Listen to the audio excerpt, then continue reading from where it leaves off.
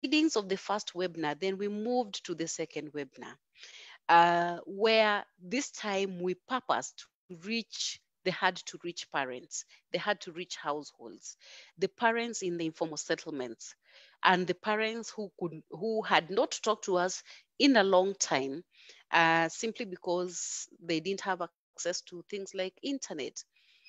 And we had this discussion, and they were like, no, we need something to be done.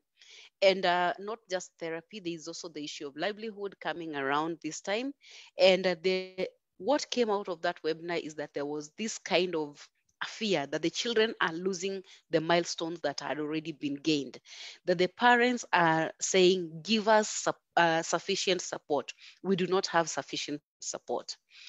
And out of the second webinar, then a memoranda was written and presented to the Ministry of Health, asking the Ministry of Health to treat and recognize therapy services as essential services, because the children were losing milestones, the children were suffering. We were afraid that we could even lose some children. And the parents had so many questions that needed to be answered. That memoranda, to date, at least something has been done. They have responded, and they asked that protocols be put in place as a proposal, so that then they can be looked at within the ministry and we could get a feedback. I know as a smaller team, people sat down and they wrote a proposed guidelines, and they have been submitted to the ministry. We are waiting for the way forward. The third webinar was born out of this thing of trying to say, we are, as Kenyans, have sat in this space, and this is what is happening in our space. Regionally, what is happening? What could be happening in other countries? What best practice are out there that we could copy? And that is why we said, let us go beyond Kenya and reach out to other people, so that we are able to learn from them.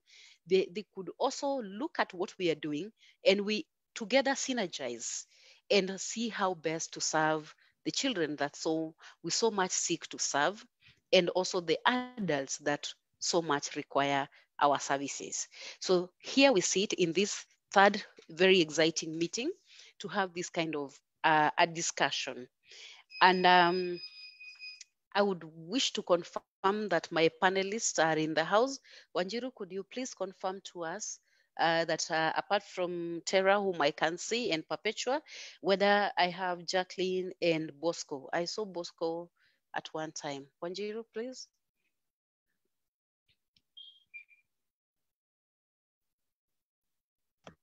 Yes, we have Tara. We also have Bosco. Let me establish whether Jacqueline is with us already. Let me do that. Okay. Thank you. Okay. Having established that we have at least 3 of our 4 panelists, then allow me to, at this particular point, welcome Perpetua Omondi from Kenya, so that she could be able to add far much more than I have said, so that the other panelists could be up to date with what we are doing in Kenya. Perpetua Omondi, as I said earlier, is a practicing pediatric occupational therapist. She has over 10 years of working experience. In addition, she's a board member of Certified Telepractice Specialist, and has been offering therapy services to her clients on the onset of COVID-19 pandemic here in Kenya. She loves to work with children, building capacity for caregivers, parents, and fellow therapists through workshops. And she's been very active, and that one I am a witness. She's been very active in terms of policy and trying to influence policy in the different platforms.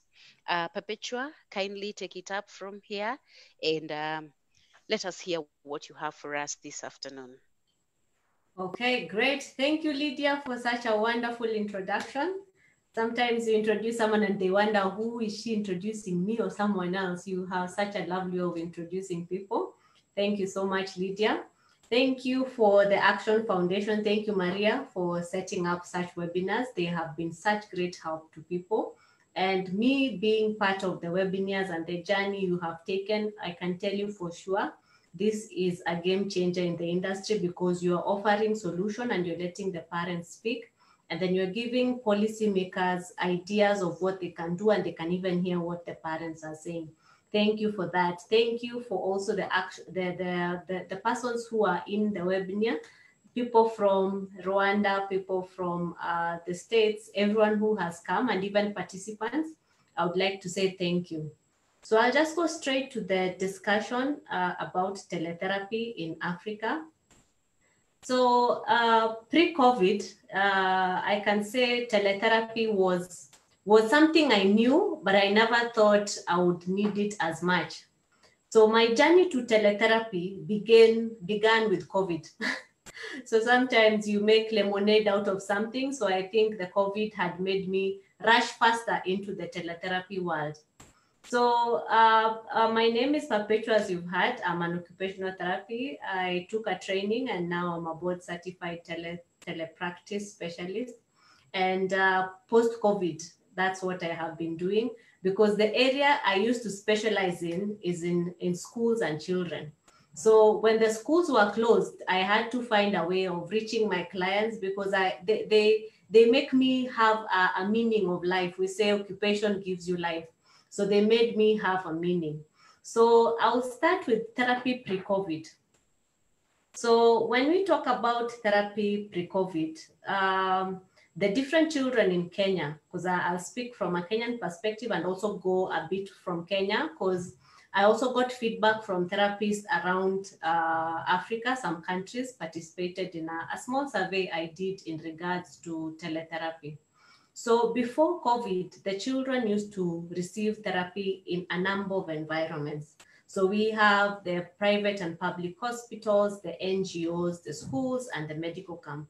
So you can say the scope on where, or the environments they could receive therapy from were varied, and they were big. Then now when we come to post-COVID, we find that this number of the places where they could get the therapy services reduced significantly.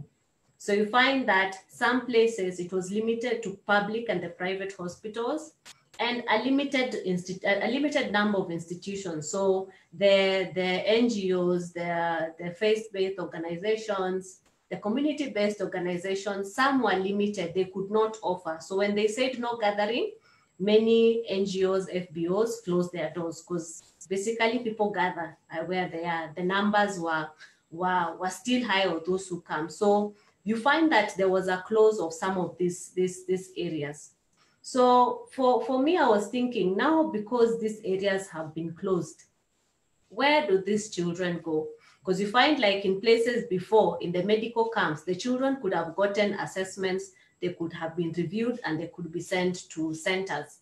In the FBOs, in the CBOs, the community faith-based organizations, the children could have gotten therapy and continued service, and the parents would get training. So I was just thinking, then it leaves out a huge number of children who are receiving care, currently not having anything to do. So what is the solution? Because now what happens? What happens when they can't access? So when they can't access, that's when we now rush to telehealth. We have to think about telehealth. So when you think about telehealth in the wake of the COVID-19 pandemic, telehealth, as I said, has been in existence before, way before COVID. It goes all the way back in the 1940s. So in the 1940s, there were radiological images that were sent 24 miles. So that was like the first history of telehealth. So telehealth has been there. It's just that now with the COVID pandemic, it increases the demand for telehealth, because as we are told, stay home, stay safe. So when the person is home, they can offer the therapy services from home. When the child is home, they can receive the therapy service at home. So with the current COVID pandemic, and I believe this is all around the world, but I'm sure we'll be able to hear from our different panelists how this also applies in where they're located right now. So telehealth in Kenya became important But now it has become important, but now there are challenges that now it encounters. So what are the challenges that telehealth has? So we'll see that in the next slide. We get to see the challenges of teletherapy. As you've seen, it is quite an interesting journey. We are coming to a place where we are saying we need telehealth, but what are the challenges in Africa, and I also share in Kenya? So there's a difficulty in transitioning from the traditional model where we used to come, the client used to come, they see the therapist, and then they go home.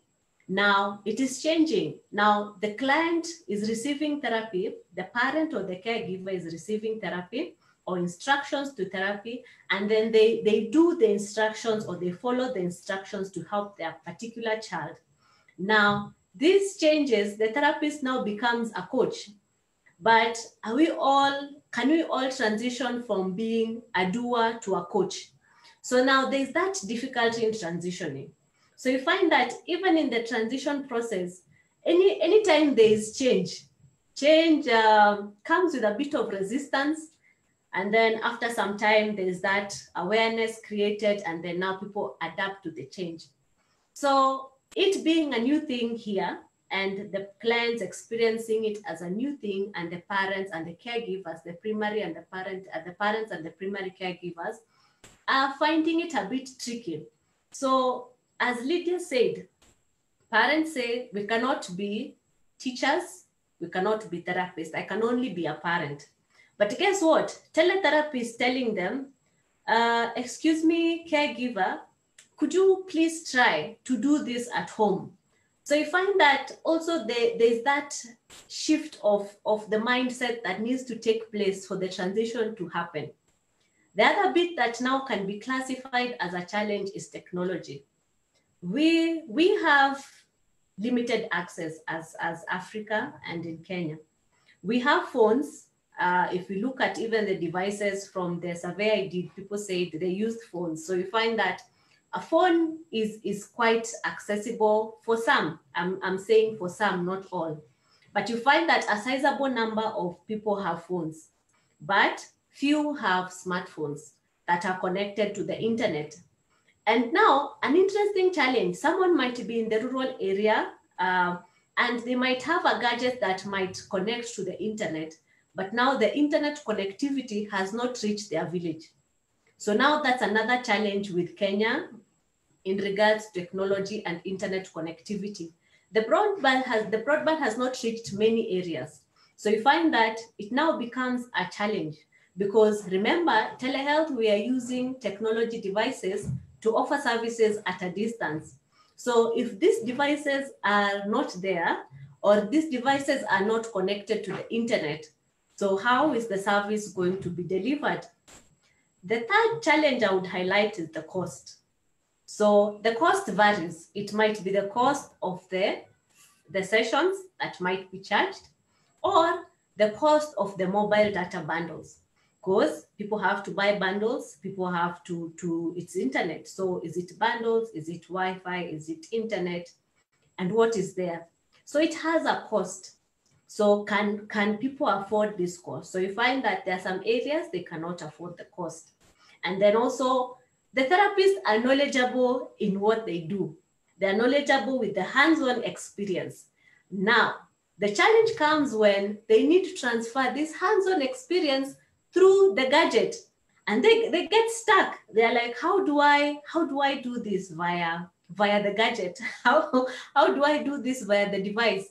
You find they're really knowledgeable, but now the transferring of the experience from the one-on-one to the telehealth session is a challenge.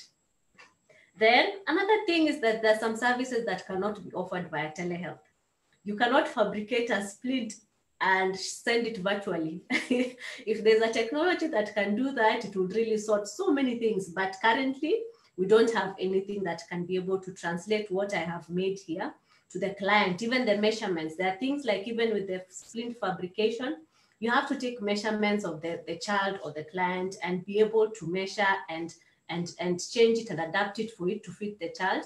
That one you cannot do it virtually. So There are some of the services cannot be offered. Club foot management for the young ones. This cannot be done virtually.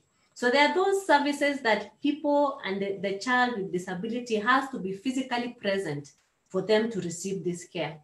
Then another thing is that not all clients can be able to access telehealth. And you find that it is interesting. There are some clients who will fit, there are those who will not fit. So those are some of the challenges I would highlight in a nutshell of telehealth, teletherapy.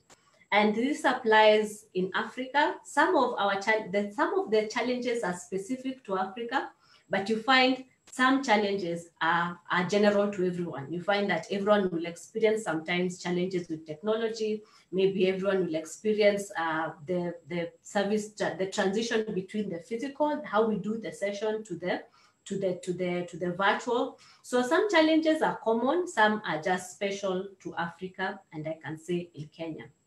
But now we've highlighted the challenges. I always say when you see a challenge, you also try look for the bright side of it. How do we say? Lemon, you make lemonade out of lemon? Yes. So there are also prospects of telehealth in Africa. So what I can say is a prospect number one is that once telehealth is effectively done, you will find that it will increase access to therapy services. Because being in the platforms that the Action Foundation has been able to organize on the webinars, I always sit and listen attentively to parents. You would hear parents saying, we want services for our children. We really love our children and we want them to get services. However, I am scared as a parent. My child is already having an underlying problem that will predispose them to get COVID, but I still want the services. So telehealth now gives the parent accessibility to the therapy services, and they will get access, because now the parent who's scared, though they might be able to go to the clinic or the hospital, they are not going.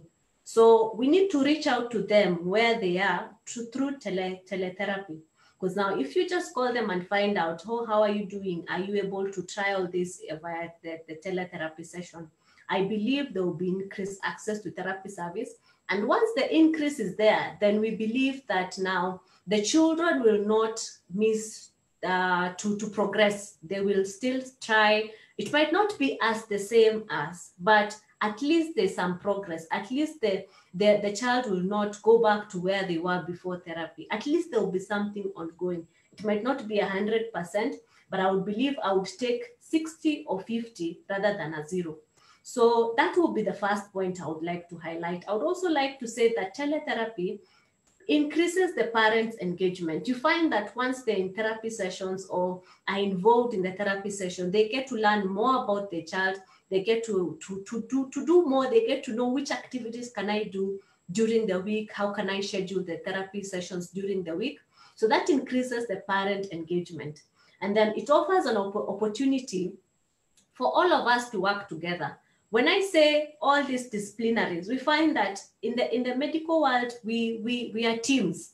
There's the developmental pediatrician, there's the physiotherapist, there's the speech and language therapist, there's the ABA therapist. So telehealth offers this great opportunity because all of us, we are meeting just with gadgets. So you can imagine if we can do an assessment together, we all come together like in this Zoom meeting, we are all different practitioners and we do a virtual assessment on a child. Imagine how productive that assessment would be, how conclusive that assessment would be. The parent doesn't have to move from one place to another, seeking for services of all these different practitioners. And these two will be able to reduce on cost to some extent, because meeting these different professionals is at a cost in some institutions. So you can imagine if we offer telehealth with all these practitioners all in one room, which at times it is very difficult to have. So I see it offering a great opportunity for all the teams people, all the people in the multidisciplinary team, interdisciplinary or transdisciplinary, to work together. The other thing, it will encourage us and it will push our different institutions, our government, is to improve infrastructure. I was in a virtual conference, and I could hear someone saying that they were going to their senator saying that she was going to her hometown, and she's seeing how they will be able to even offer the data services via vans. So this opportunity is here, that with telehealth, then now it will push for infrastructure building. Now, as practitioners will be asking, I am located in Pwani, I'm located in Kilifi at this place. I'm having challenges with internet connectivity. This person raises it up with the Ministry of Health. The Ministry of Health follows up with the ICT. ICT follows up with the providers. So for me, I see it as an opportunity for infrastructure building. Another thing it creates is an opportunity for innovation. There was one therapist in Nigeria who was able to create something that was able to send SMS with a lot of details to different practitioners. So it creates opportunity for innovation. Where there's a problem, a solution has to come. And where there's solution comes innovation. So I believe telehealth will give us opportunity for innovation. People are very creative, and that is not limited to Africa. Africa, people are also very creative and innovative. Their times just need opportunity to present what they have. So I believe the teletherapy will give us the opportunity to have innovations around ICT in health. The other thing that it will bring about is private and public partnership. The private sector will partner with the government in various fronts. I have seen where when the COVID struck in our country, they created the different call centers. So I have a dream in teletherapy in Kenya is to have a call center where we'll have all rehabilitation specialists, ranging from occupational therapists, physiotherapists, we have speech and language therapists, we have orthopedic technologists. So I would like to see that if I was to dream my teletherapy world, it would be that where you can have a call center where parents can call at no rate, or even the practitioners can reach out to parents. So you can imagine such a call center set up. We work together with the National Council of People with Disability. The National Council with Disability brings in data. The therapists get to follow up with the people, with the parents and the persons with disability. Because remember, therapy is not just limited to children. These children will grow at one point, and we have also grown children with disability and people who have become adults with disabilities. So you can imagine if such collaborations and such work is coming together, you'll find that the people who receive help will be a huge, huge number. The other thing that telehealth is creating is opportunity for policies around telehealth. We had, there's a bill that was formed that was a pandemic bill where in case of any pandemic, you will be able to, there's a bill that is set out or has been created or is in the process of getting created. So now, can we now infuse teletherapy in part of the bill? That 30 seconds. Yes, so teletherapy can be used as part of the solution to what we have, or in case of any pandemic, and Lydia said she wouldn't want to see any other pandemic. In case of any pandemic, it will be part of policy. So by and large, that is what I'd love to share in terms of teletherapy.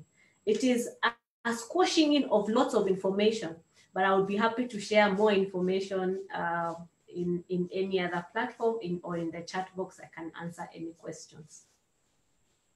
Thank you. Thank you. We applaud you for such a wonderful kickoff of this particular discussion.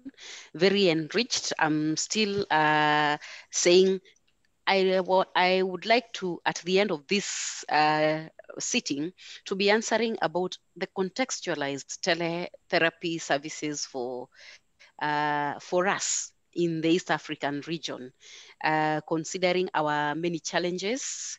And I'm hoping that when Bosco comes to the floor, that is one of the things he will help us to address, because when I look at the attendees that we really have people who are coming from different backgrounds, but people who have an opportunity to do something small, even from their own sitting rooms, under a tree. I can see people that I know that are out there to support parents, and parents supporting parents. So we are looking for that. You've told us about toll-free calls and links. I want to believe that we are noting this down, so that if it means that we go to the National Council for Persons with Disability to request for such assistance, then that will be the next stop. We are not stopping until something happens. I want to believe that is our zeal. That is what we started doing when we started this discussion. I would like to welcome one of the attendees. First of all, I can see Sarah Deuri's hand is raised up. Please, Sarah, you have 30 seconds to raise your concern. Your hand is up. Sarah? You would unmute and ask your question.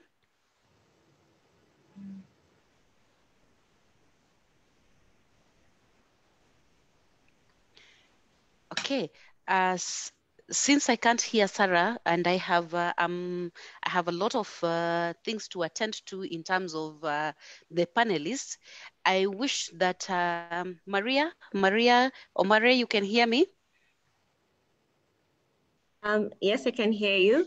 Yes. So all questions, we'll type them into the chat box, and then we can be responding to them over there. All right. I wish to give an opportunity to Meghna. Meghna is one of our attendees.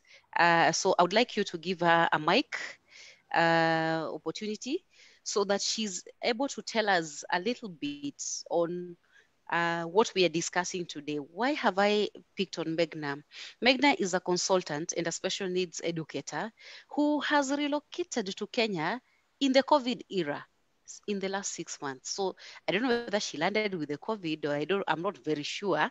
But since she's a person who has been in practice in India for a very long time, and we know that India is quite advanced than we are, especially here in Africa, we would like to give her 2 minutes to share with us a little bit of what we are discussing this afternoon. Meghna, am I able to get Meghna? Apologies, Lydia. Since Meghna is a participant, she also can't share out, but and I can't add her because I'm recording. All right. Okay, thank you. Understood and respected. Allow me at this particular point to then welcome Bosco. Bosco is from Rwanda. He's a lecturer at the University of Rwanda College of Education, School of Inclusive and Special Needs Education. Bosco has previously run a private rehabilitation clinic known as Galaxy Health Clinic. You can hear that word, Galaxy. Where he then got a lot of exposure and expertise.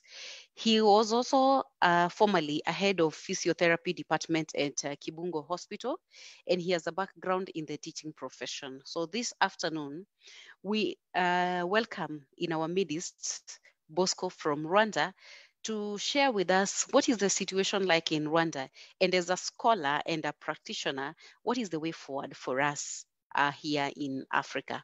Bosco from Rwanda, welcome, and please say your second name.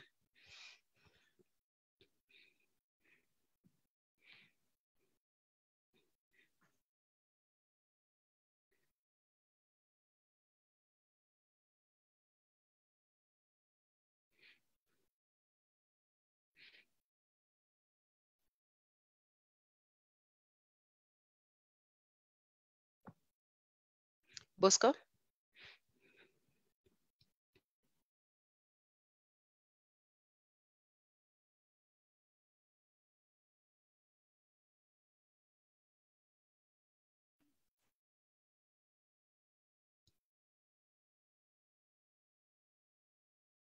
Wanjiru, please sort for me Bosco's mic.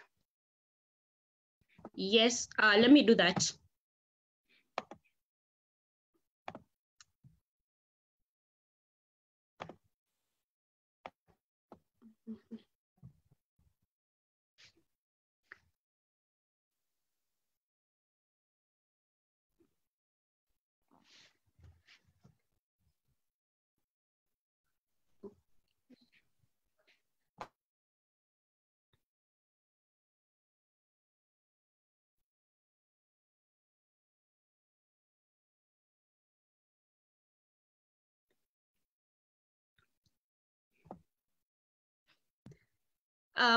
yeah, as we take care of that, I would like to respond to a question about resources in teletherapy, and I would want to ask the participants to share resources. In our previous webinar, we had resources from Sense International. So if we have a representative, they can share the resources on teletherapy. Thank you. Thank you, Wanjiru. Are we sorted? So we are still waiting to sort the issue of Bosco. Allow me to respond to a few issues that have been raised in the chat.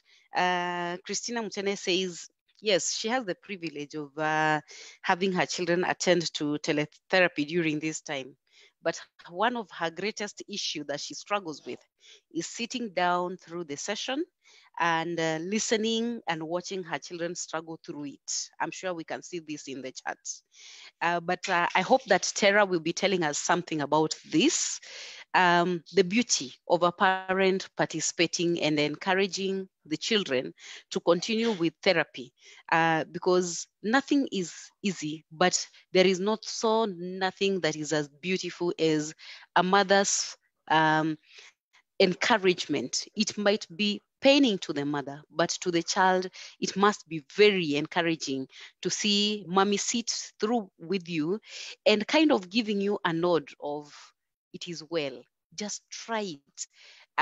It helps to have the children attempt, do a little bit better. She also says there's the struggle to convince the child to settle down to therapy in a home setup. I want to still believe that from our panelists, we shall be hearing what we can do about those issues of home setup. But from where I sit, I think Christina and other parents who find themselves in those kind of situation, just like the rest of us have established, or when we had younger children, we had established a corner where the child was supposed to sit for doing a certain activity or doing some time out. I think we would encourage that you also set up a space where when it is therapy time, then we can have therapy at that particular point, so that children are not attending therapy sessions on the dining table, in the bedroom, and they are somewhere in between the bed sheets and you want them to get out. It's good to create that space, even if it's just a seat. And you make sure that when therapy is about to start, maybe you lay a mat so that we are now shifting psychologically to a therapy session. I'm sure Perpetua is almost smiling at my proposals, but I'm sure she will be able to have her input on that. I have not found out whether Bosco is ready for us. And at this point, then I will welcome Tara Robinson from the United States of America. Tara is a pediatric occupational therapist who graduated from the University of Colorado State University with a degree in occupational therapy. She definitely been a pediatric specialist. It means she's a specialist with children matters, but she also has experience with clients of all ages. She's done medical settings, school settings, and home settings in her work. Today, Tara runs a private practice to treat parents in their own homes and within the community. So yeah, here is a person who had already started thinking without the box of how can we treat people at home, which I think in Kenya is not very widely spread, but it's because of our setting. She says that she has served as a Peace Corps volunteer and she enjoyed her time during that time at Costa Rica. She also speaks Spanish. Tara, I can assure you that here in this region, we speak English. Please don't speak Spanish. Welcome. Thank you. Thank you for having me. I'm excited to be here. So right now I work at a school also. It's a school that that has children from kindergarten to 9th grade. So I see a wide range. So I do part-time at the school, and then I also do part-time through my private practice. And in my private practice, where I see children in their homes, I tend to see mostly children with feeding difficulties and with sensory processing difficulties. And I saw my students at school on teletherapy when we started our shutdown of schools in March. So I saw them from March until the end of May. And then I also have continued seeing some of my feeding therapy clients. I've continued to see them through teletherapy since March until now. And we have actually had quite a lot of success with that. So in my private practice, I tend to, I always have the parent with me in my sessions.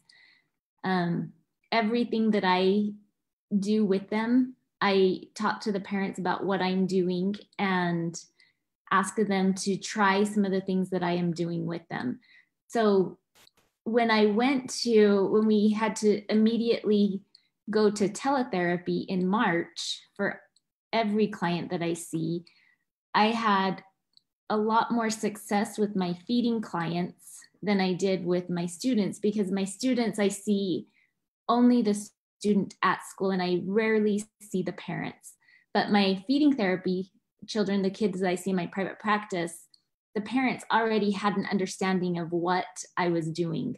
So as I prepared for this webinar in the last couple of days, I reached out to some of my therapist friends. Most are occupational therapists, but I also have some speech therapist friends.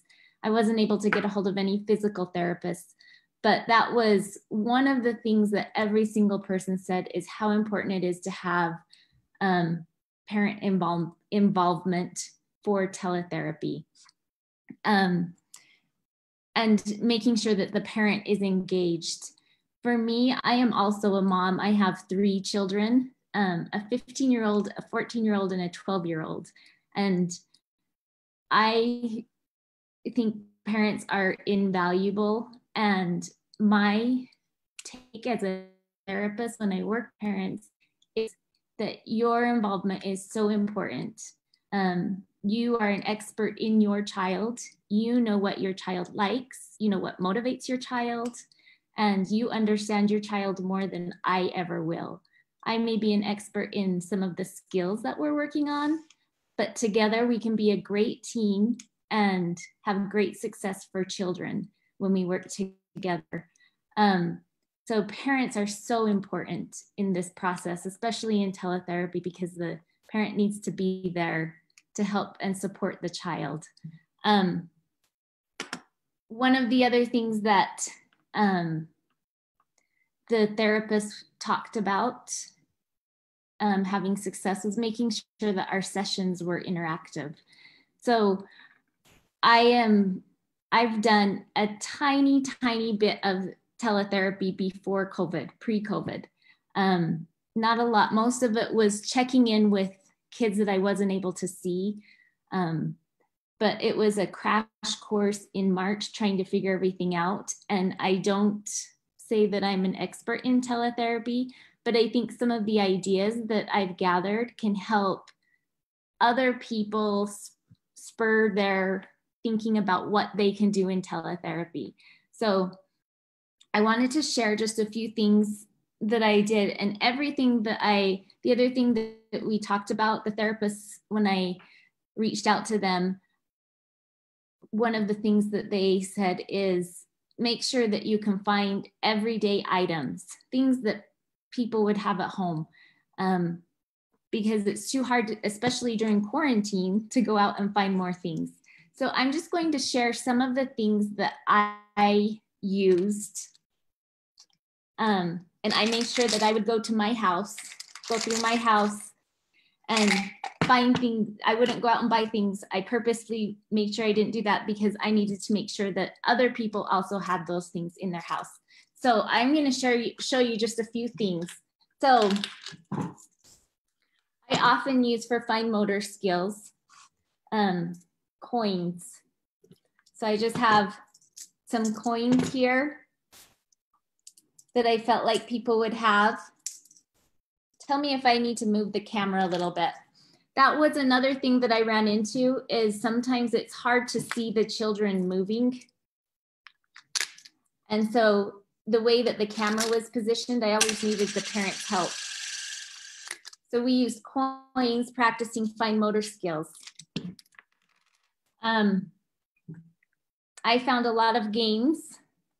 I found that fine motor skills and visual perceptual skills were, I was able to do quite a bit with them.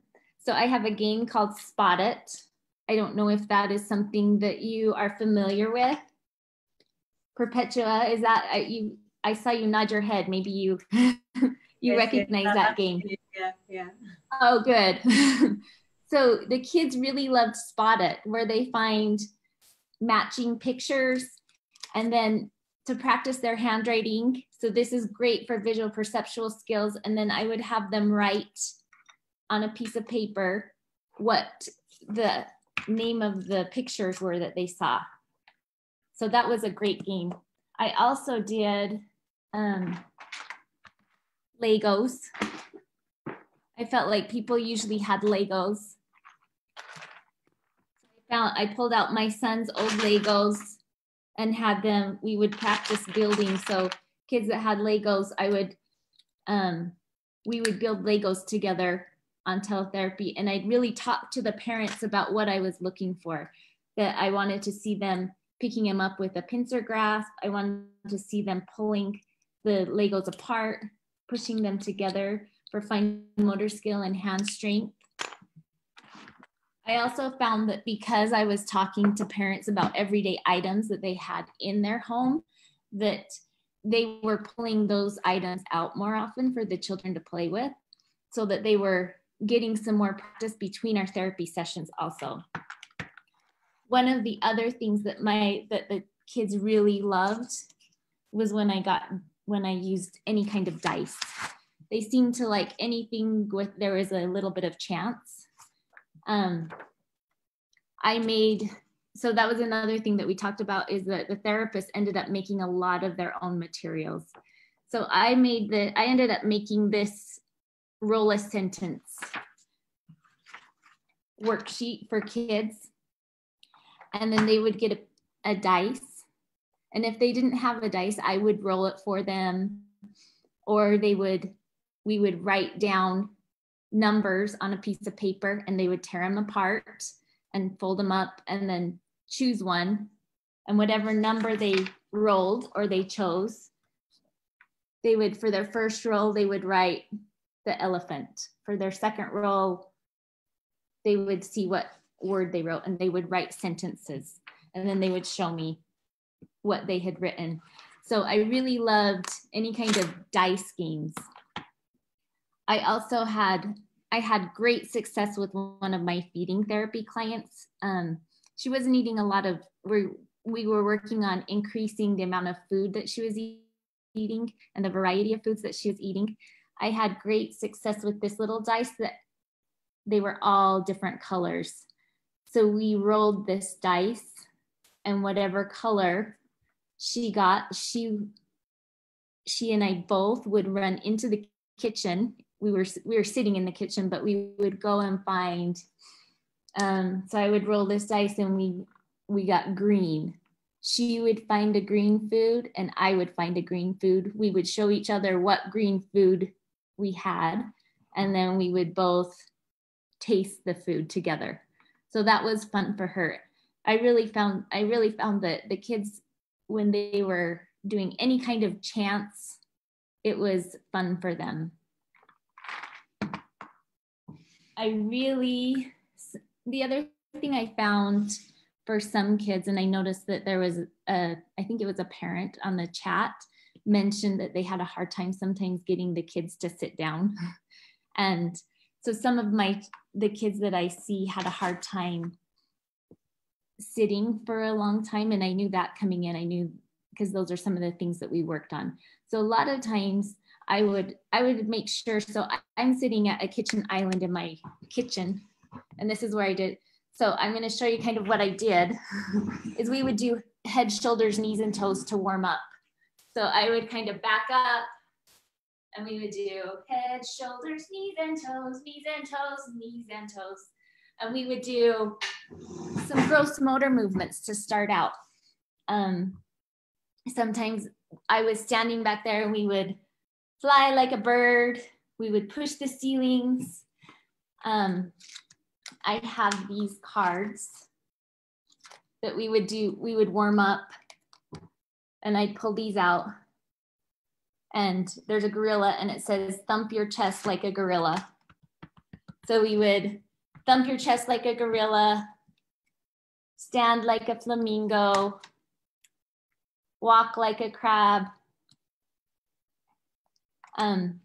And so we would do those things to warm up and get them excited, get them moving so that then they had gotten some of their energy out. They had moved a little bit so then they could sit still for a little bit longer. I'm going to show you in just a minute because as you saw, sometimes when you show things like this, it's backwards on the screen. And so I ended up using a lot of, I shared a lot of, is there a way to enable my screen sharing for this? It says that I am unable to share the screen. Lydia, do you know? Yes, Maria. If there is, that would be awesome. If not, I can show. So I use, so the other thing that a lot of the therapists said is being able to share PDFs. So okay. On Zoom, I used the Zoom platform for all of my students that I was seeing, and I was able to find PDFs and I would share them, and you can enable the child to color on there. You can enable the child to circle things. Many times I would, as we were working on handwriting, I would write on my screen so that the child was looking at the way that we were forming letters. And it was also a great way for parents to see how we were working on that letter formation as well. Oh, there it is, yay. Okay, let me find my, let me show you just a couple of the things that I would share.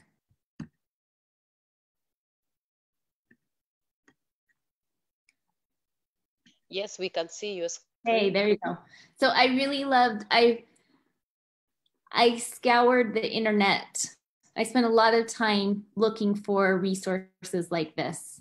And during the quarantine, I found so many resources. People were developing them and sharing quite a bit. So this right here, I was able to, let me check one more thing. So we could share this, and then we were able to, so I would say, okay, there is the constellation right there. Let's circle it. Now I'm gonna have to remember how I did that. I haven't done it for a while with my students because we've been out of school, but we were able to circle that and mark it. There it is, there's the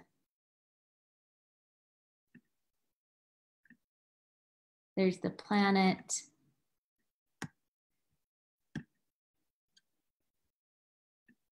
There we go. Okay. And I was able to share my screen with the child, and I was also able to share their ability to circle things. So then we would find different things for them to circle. So that was a great way to keep the children interactive. I also had some speech therapists that said they were called boom cards. And it was at a website called boomlearning.com. I didn't use them, but I had several speech therapists talk about how much they love them. She did say that there were some things for occupational therapists and physical therapists through Boom Learning. Just a couple other things that they mentioned that were really hard. They said any kind of group therapy. So a lot of our speech therapists typically use group therapy sessions while we were in school. That was really hard to do over teletherapy. You always ran into tech fails. So internet connection, whether they had devices, sometimes the way, for me, I found a hard time, like the way that the camera was angled was sometimes hard. And some of them had a hard time with printer access. So I always made sure that I had sent emails. I often sent, so that I Spy, that little worksheet I just shared with you on the screen, I would also make sure that I emailed it so that parents had access to it if they wanted to print it out. Everything that I would share on the screen, I would also email so that they had access to it at home if they wanted to print it. Sometimes we were dropping packets off to families that didn't have access to printers so that they had hard copies of what we were working on. But I feel like my skills as a therapist were stretched during the time that we used teletherapy. And as Perpetua said, like innovation was the key to all of this, is that you had to be on your feet. I had to have probably 3 backup plans ready for my teletherapy sessions because I wasn't sure what worked. And so I would have, you can even see, I showed some of the other panelists. This is my, I would have things like this. I probably have about 5 different activities right there. And that's usually what I would have ready to pull out if I needed to try something else because the child just wasn't engaged. You just have to be really flexible and patient and persistent. But it was really, I'm glad we've done this, and I'm going to have to do it. I'm going to need to continue to do this. And I'm glad that I've stretched myself to be able to include skills for this in the future. Tara? Uh-huh. Our time is up. Okay, I'm done. So thank you so much for having me. Okay, please stay on and look at the chat, respond to the questions that are arising there. I'm encouraging all the panelists to watch on the chat and let us help to respond to the questions being given. Our dear participants, you've heard what Tara has told us from the US, and we've also seen that it's quite a lot of work. She says every time you think about teletherapy, you have to have a plan A and a plan B. For the parents, like Christina and others that I can already see as part of the attending team, we've been told that we have to entice the child, get them excited, warm them up. Don't just move from being mommy, where you said, take your cup of milk, and the next minute you're telling us to go for therapy. There must be some kind of breaks and a transition, warm up, have the children have warm-up sessions, and then use everyday household items. But as I had said earlier, designate an area where we go for therapy so that we're not doing therapy in the kitchen today, in the bathroom today, tomorrow, and another day in the sitting room, and there's a competing activities going on in the same room. At this point, I would like to welcome our two other panelists. I'll start with Bosco from Rwanda. Bosco, if you can hear me, I had already introduced you. Your 10 minutes are here. Bosco. Okay, that we now. Bosco?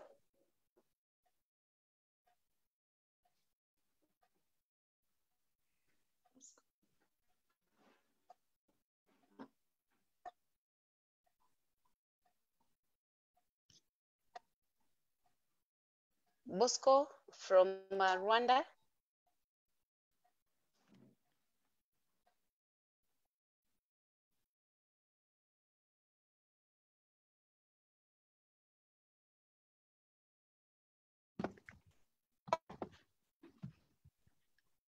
Yeah. Lydia, yeah, this Yes. is Wanjiro. Thank you so much for the wonderful moderation, Lydia. As we sort the issue, I'd like maybe to bring to the attention of the participants some of the things that have been going on in the chat. I can see a few of what has been discussed. We have a few of our questions, and I believe our panelists will address them. So we have a question on the software that is used in Kenya, and being that the software cost can be an issue in teletherapy service delivery. So are there existing softwares that are already in use in Kenya? That is, and this is a question from someone in Rwanda. So this is about just establishing what is currently in use. And then I'd like also to talk about a lady by the name of Joyce. Joyce, we are happy to have you in this session, and you have given us wonderful input about teletherapy in the US and now in Nigeria, and how you know the dynamics of the differences of how teletherapy is already working in the US and now having to adapt that in Nigeria. Also, there is a concern that I would like to bring to the attention of our participants that is to do with home-based therapy.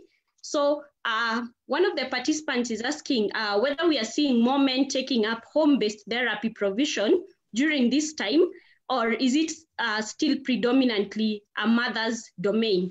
So maybe we can have those two questions and before we have our next presenter. Thank you. Perpetua, I would give those questions to you if you could respond to that. And also, I would like to add, Pierre from Rwanda had also asked about the cost of teletherapy, the therapies and the charges. What would you advise from where you sit? And remember, members, we are saying this is advice. Perpetua? Yes, thank you. Thank you, Tara. Thank you for the lovely presentation. I like the activities. Very nice. I've gotten one more new platform I can check out for work. So I'll go straight to the questions. I saw the one for, I'll also look at the comments. Also, one of the comments that caught me, I got Christina saying that as a parent, she feels a bit exhausted in regards to telehealth. So yeah, I hear you, and it is a concern that has come from you and many other parents who are taking up the virtual platform. And so I was saying this Friday on my end, I'll be going live on the Facebook page for Dynamic Occupational Therapy to be able to tell parents what they can do to make it easy. Just a free platform where they can come, we talk about the telehealth and how they can make it work for them. Then also for Pierre, if I'm pronouncing your name correct, you mentioned about software. So I wanted to find out software, is it platform or software? Because the integrated softwares where you can use for telehealth, and one that I can say that works I have seen working in Kenya is Therapy Global. So Therapy Global is one that works in Kenya, but I'm not sure if you're saying the platform that you're using, is it Zoom or Google Meet? So I don't know which one, I'm not sure which direction, but if it is a software integrated system, Therapy Global works well. If it is the others, the free versions can work, but just remember they're limited. Just spend a little bit more money to pay for the paid platforms. They offer better services and better services anyway.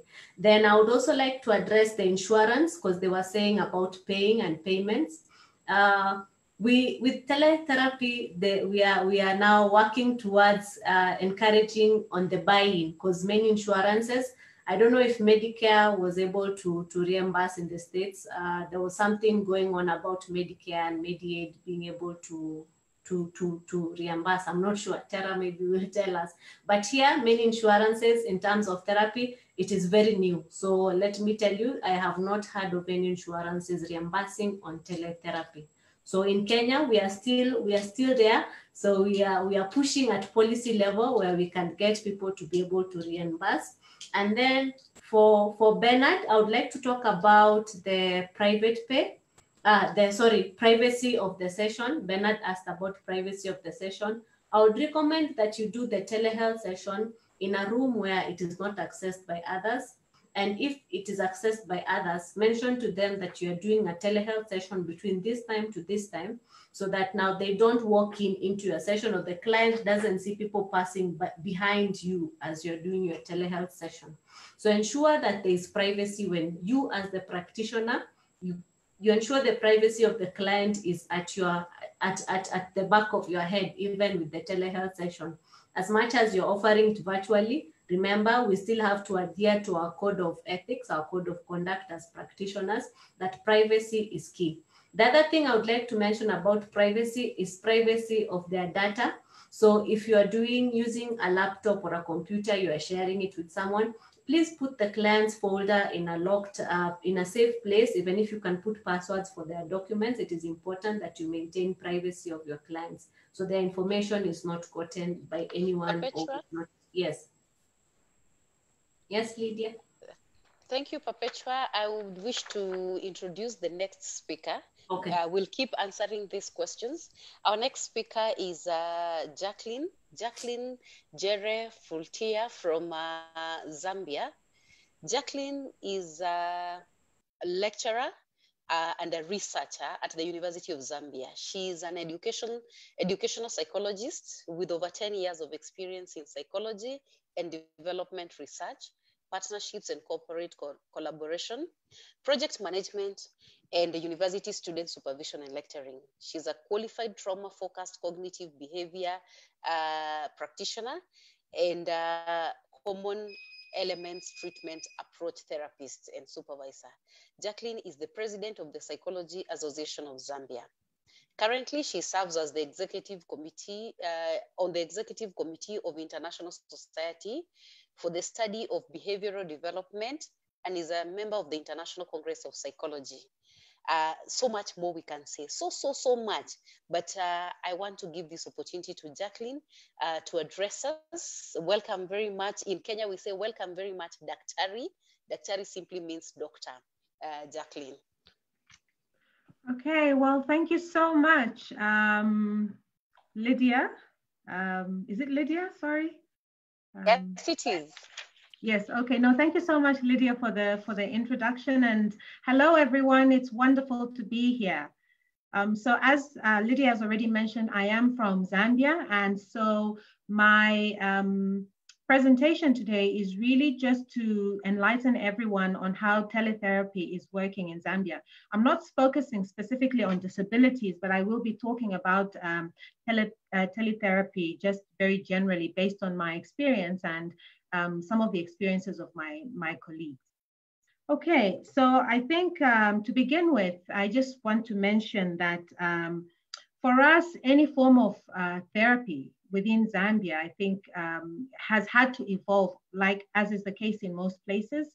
And initially it focused more on the traditional side of therapy, you know, counseling that was given by aunties and uncles and so on and so forth. And then we saw during the HIV AIDS pandemic that counseling became a bit more prominent then. And since then, it really has evolved over the years. And I don't know, is someone changing the slide or should I? Yes. Operate the slides? Yes, will someone do it from there, or is it something that I can do from my end? Thank you, Jacqueline. We have someone who's operating the slide for you. Okay, all right. So I'll just indicate when I would like the slide to be moved. Thank you. Yes. Yes. And so we've seen over, I would say maybe the past decade or so, an increase in mental health services provision within our Zambian context, and you know, the need for additional, you know, the need for more and more of these services.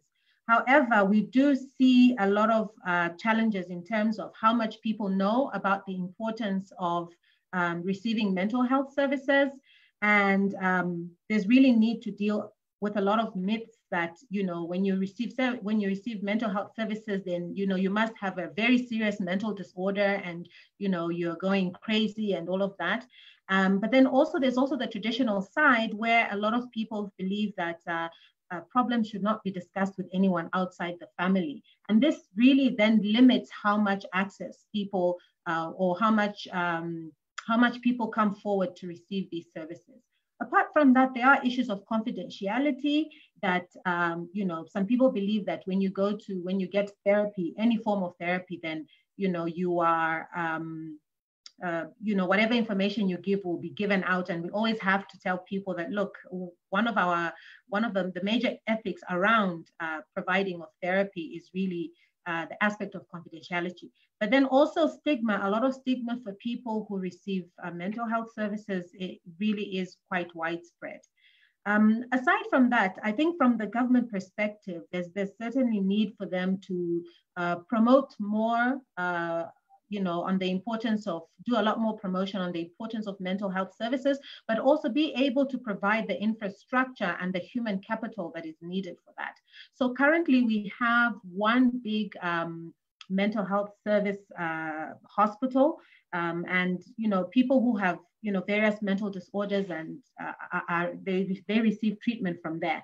But ideally, the situation, according to government documents, is that each and every hospital needs to have a psychologist and a psychiatrist. But this is definitely not the case, especially for places that are, rural areas, hospitals in the rural areas especially. Okay, and also to make sure that there's need to make sure that there is a lot of legislature around, the provision of mental health services. Next slide, please. Next slide, please.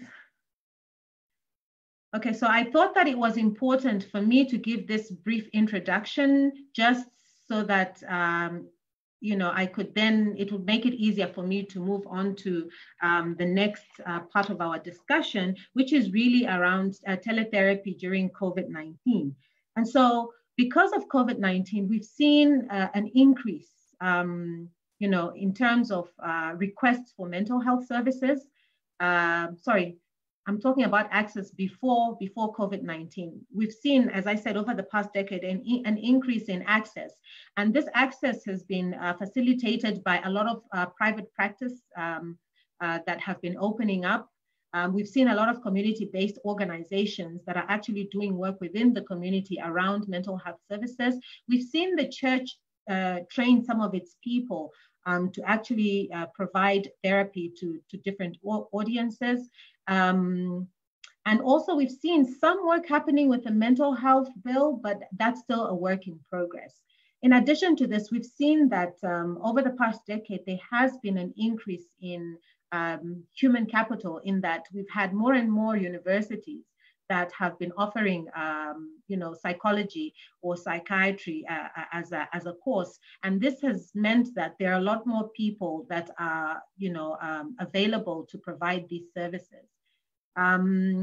We've also seen an increase in conversations around mental health, and this has been facilitated by a lot of the social problems that we've been seeing, especially an increase in substance abuse for both adults and especially adolescents. We've seen increased divorce rates, but also we've seen an increase in suicidal attempts, especially for the adolescents. And so there are many of these social problems that have facilitated, the increase in conversations around mental health. So this was, pre-COVID. So things were, improving in terms of in terms of mental health services. Come COVID, the conversations have really, really, amplified the conversations on the importance of mental health. And so we, as psychologists and other organizations that do a lot of work in mental health, we've seen, requests for radio programs and TV discussions and other social media platforms requesting, for discussions on the importance of mental health during this period. And, obviously, this need and these increased conversations have been necessitated by, the stay-home orders that we were given, aspects of social distancing, quarantine and isolation, and the impact that it's had on people's livelihoods and people's businesses. And so people are increasingly feeling the pressure, and the need for mental health services. And so because of this, I mean, it's really been, COVID is definitely not a nice thing, but from the mental health perspective, it really has, brought out, a lot more awareness, and, it has highlighted the need for mental health services within our context. Okay, so and then when you begin to speak about COVID and the impact on mental health, and then we were then able as mental health practitioners is to broaden the discussion that this is nothing new in terms of these problems that people are having. We have them in our day-to-day, but obviously COVID has really amplified some of these problems that people had either previously neglected or just chose to not see that existed in their homes. And so the beauty of all this really is that it's given us the opportunity to talk about how people can cope, and not just with issues around COVID, but issues around other mental situations that might trigger their mental health. And so because of this COVID situation, we've now seen an increase in the need for teletherapy. So we can move on to the next slide.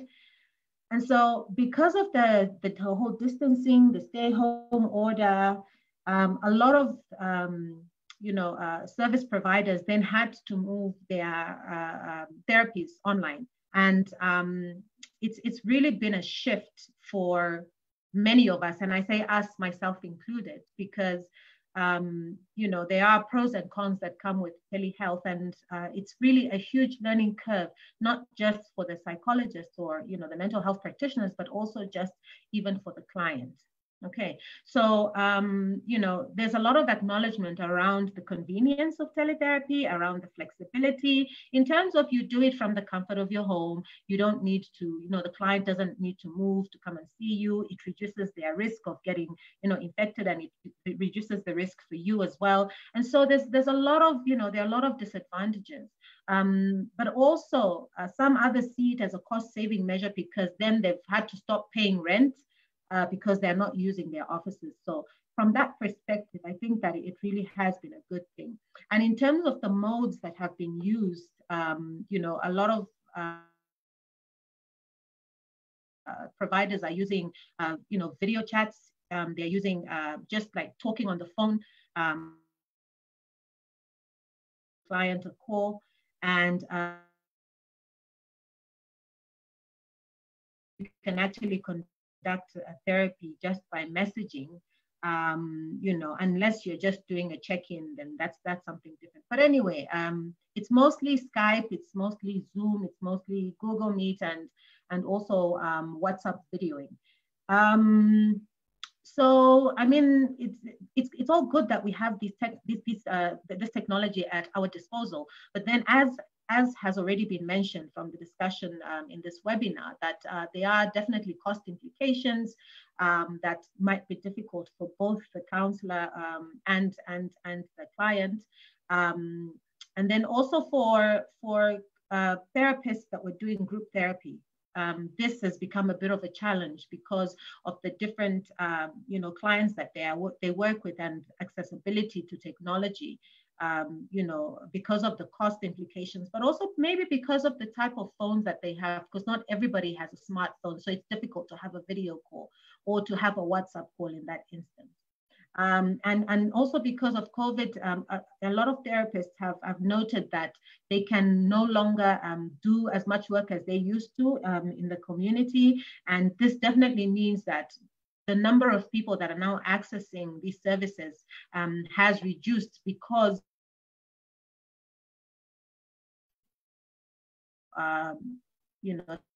the fact that go into the community. And so some of the issues that a lot of therapists have been dealing with really relate to issues of stress, stress around, their jobs, possibility of losing their jobs, income, entrepreneurs that are struggling with their businesses. There's a lot of anxiety around, will I get infected? Will my parents get infected? And then what will happen to us? There are issues of depression and issues of grief for those who've lost loved ones, and PTSD. A lot of the psychological issues that we're seeing within our context. And, this is just the beginning, because the numbers have started now to really, really increase, and the likelihood of seeing more clients with these issues is really going to rise. Next slide, please.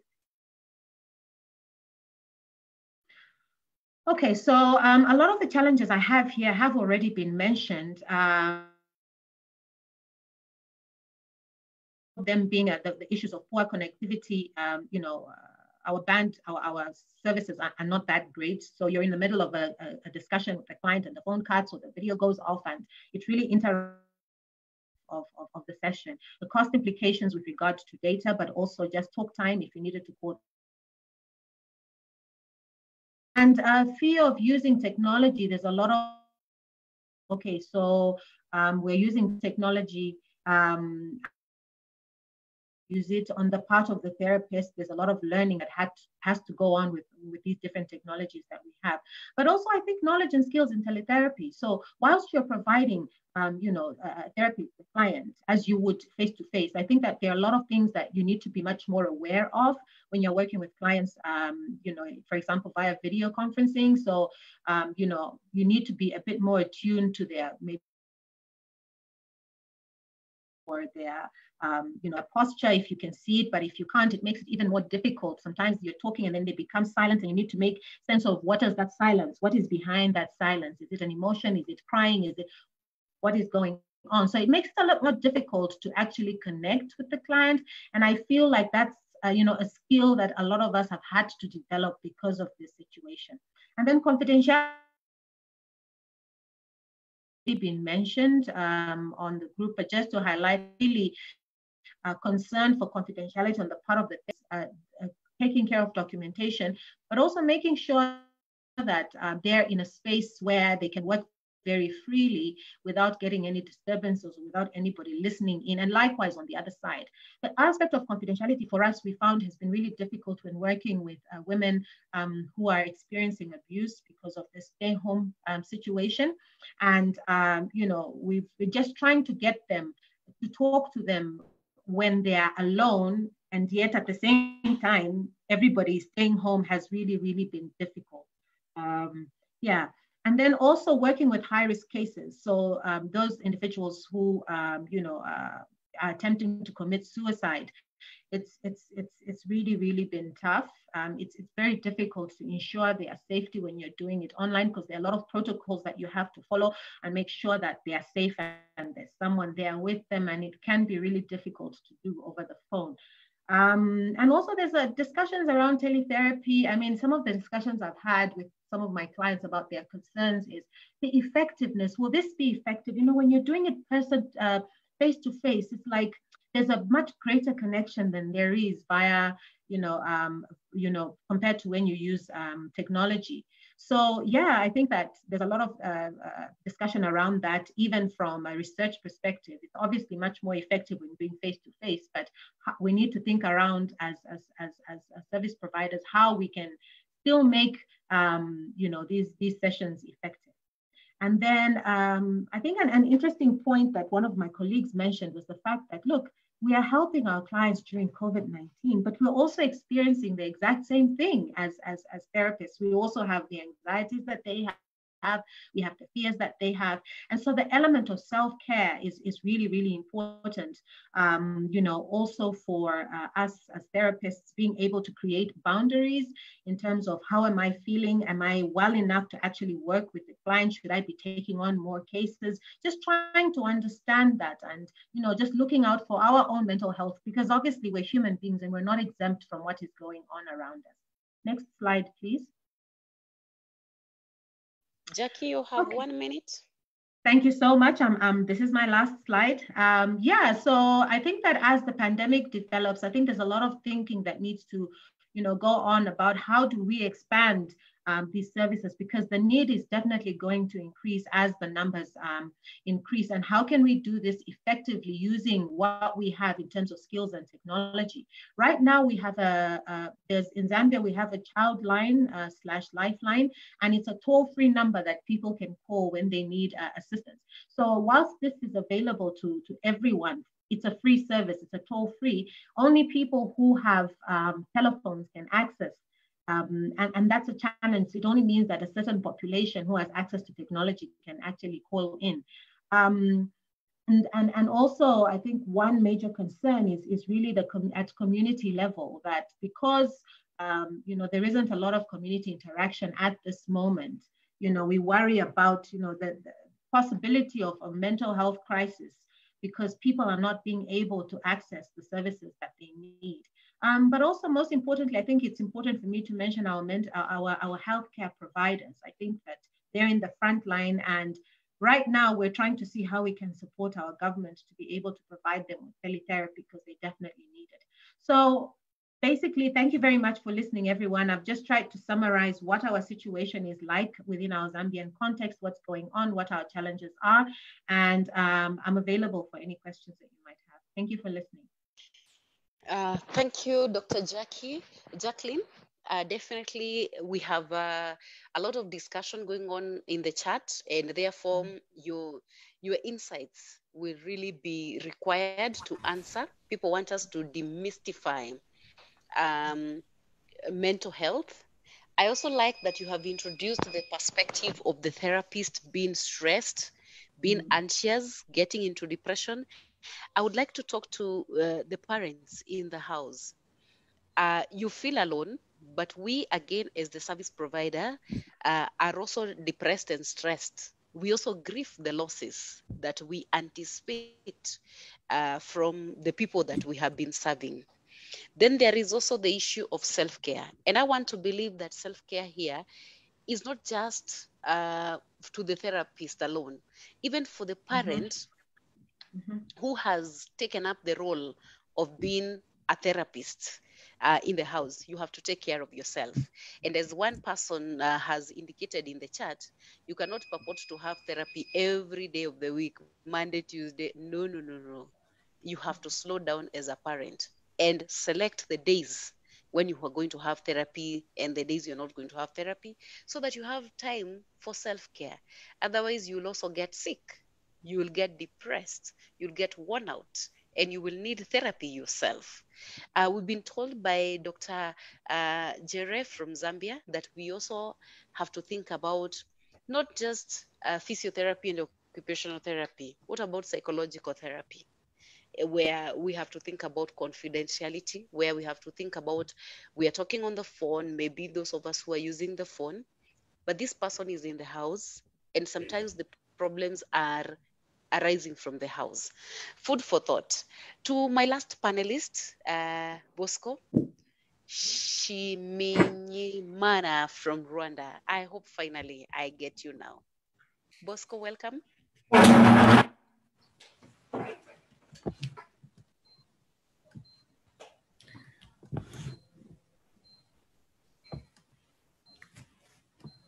Bosco, we are ready for you. Yes, now you can hear me. Yes, we can hear you, and we are so happy to have you from the hills of Rwanda. Yes, good. Yes. Thank you very much for inviting me, and sorry for the delay. There was a technical problem, and I'm very happy to share with you about the teletherapy for children with disabilities in Africa. And this is a good thing, and we thank you for the team from Kenya about thinking about this, because it is really needed. If it is implemented, it will be a great chance for these people with disabilities. So we can move on. Sorry, let me reshare the screen. Yes.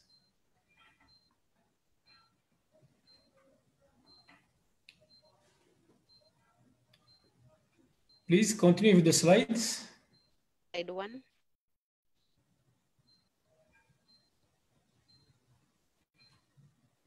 My slide share seems to be freezing. So Wanjiru, can you please share as I work on fixing it on my end? Bosco, you can proceed with the presentation from your end. Is there any problem? Yes, we are fixing it. Okay, good.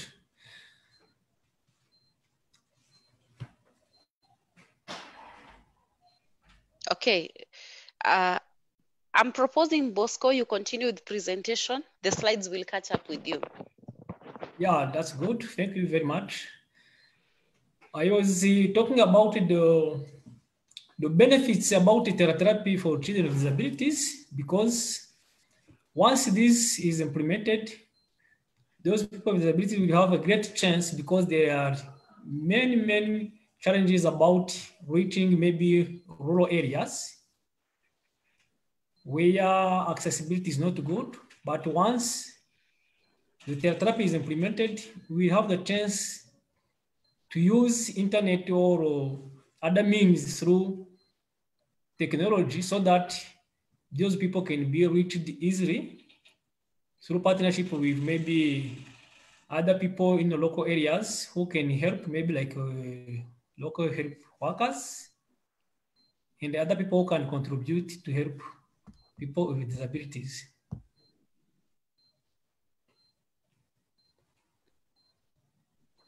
Yes, proceed. Yes, can you go on with slides?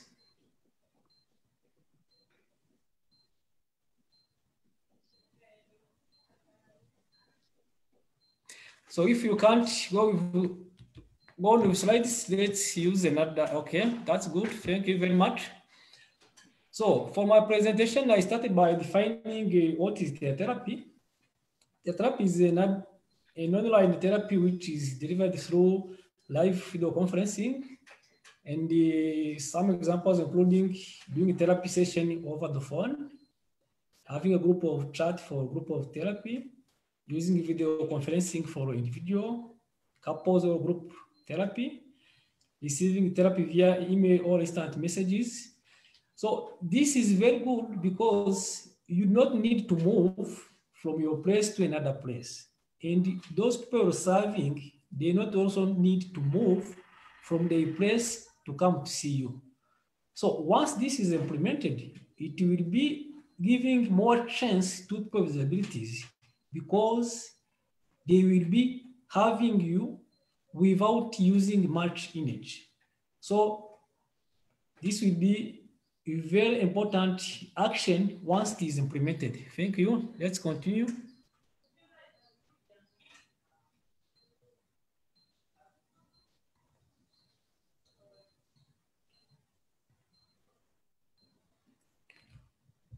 So Bosco, I would prefer you continue talking from your side. Okay. Thank you very much. Let's continue. So chances are there, and I can also talk about benefits of teletherapy. Teletherapy has many benefits, because once you use teletherapy, the cost is low, because you do not need to use a lot of much money. Because first of all, you don't need to hire offices. You don't need to travel from your home to the office. People who will be coming to see you will not use those means, because they will stay at home. Then you will serve them using internet. So another chance is what? People will not wait for a long time, because patients or clients will not need to come and wait for a long time, because once you schedule the timetable to serve them, they will be served at time, and your work will be great, because you will not be pushed to see many people around you. Then maybe think, I can start with this one, maybe someone is calling you, but you will be serving someone at right way. That's another chance. Another chance is that the spread of disease will be minimized. If you think about the COVID-19 in these days, people will not meet. Once they don't meet, transmission of disease will be also minimized. That will be very important because for you, you'll be protected. Also, you'll be protecting people with disabilities or other people around you. Another chance is about privacy about patients, because some patients may be not be being stable about coming to hospital, meeting a lot of people, depending on their problems. But when they are treated from their homes, they will be very happy because their privacy will be given a chance. That will be very good for them. So thank you very much for coming back with slides. So let me start by current situation in Rwanda in regards to access and provision of therapy services. This kind of therapy did not happen in Rwanda unless in telemedicine, but for treatment of children with disabilities, it has just started during this period of lockdown from COVID-19. And it has been initiated by an NGO, which is called Humanity and Inclusion, former Handicap International, supporting teletherapy for children with disabilities in 5 districts out of 30 in Rwanda. And the technology used now is called Physiotech. So as you understand, it just started and it serves just few centers or rehabilitation centers because there are 5 out of 30. And those 5 also, they are 1 in 1 district. So meaning that we still need to do a lot of things, but this is the chance if they have started. So there is a great chance of doing more. And the recent news or information I have, people are still struggling about implementing this action here in Rwanda.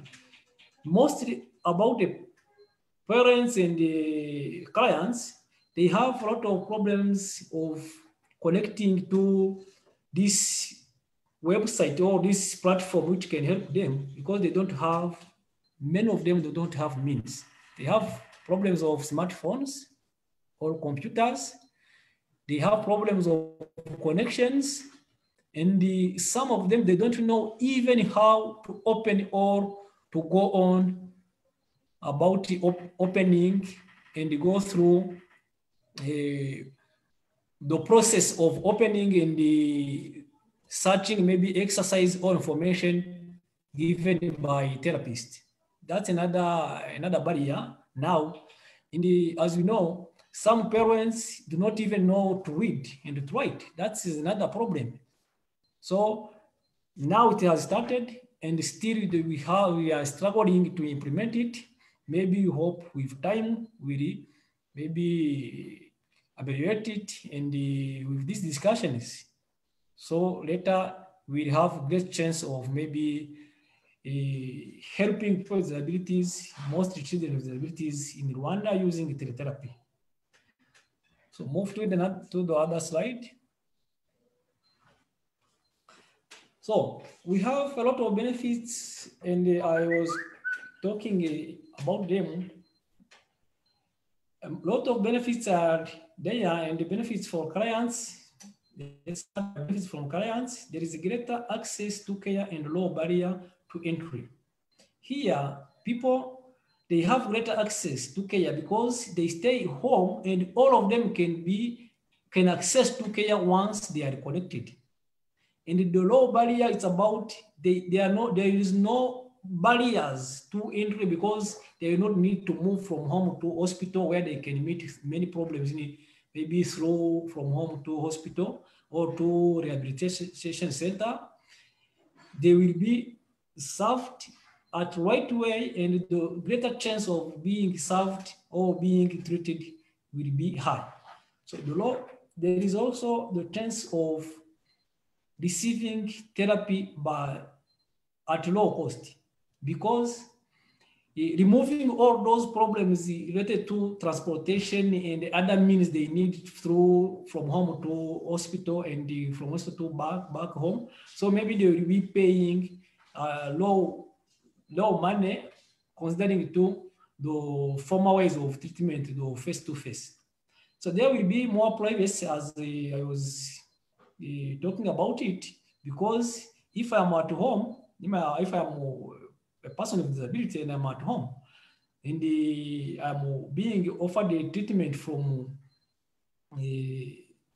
internet or from other means of electronic way, so I will be happy and being safe and because I will be in my home where I will be having my privacy. No one will be violating my privacy. That will be very good for people who need more privacy.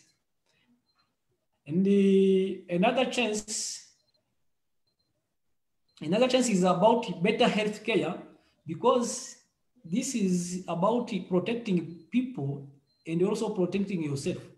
About better health care, people will not be infecting other, and they also will not be infected because we will not be going in public area, so that they will be protected, and the other also will be protecting others from maybe contamination of disease, like in these days we have COVID-19. So waiting time will be reduced because we not need to wait for a long time. If there is a queue at hospital or at the rehabilitation center, I will have to wait maybe 5 persons in front of me or 10. So once I'm at home and the appointment is respected, I will not need to wait for a long time to get treatment. So there will be also improved access to facilities like food, drinks, and so on. Because once I'm at home and having a child with disabilities who may need other support like food or drinks, I will find them quickly. I will not need to go out and stop therapy for a long time. It will be taking maybe a few minutes or just few time, not for a long time. Let's move to another slide.